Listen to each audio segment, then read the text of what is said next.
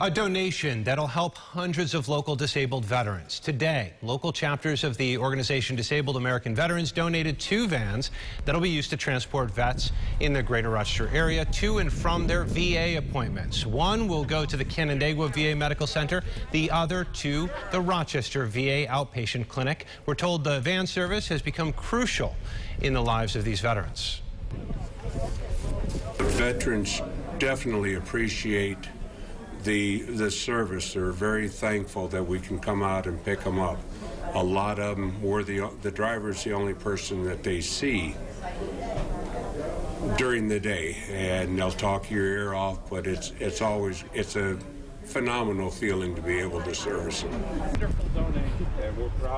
If you would like to volunteer as a driver for the transportation program, you can call the number on your screen. That's 585-393-7761.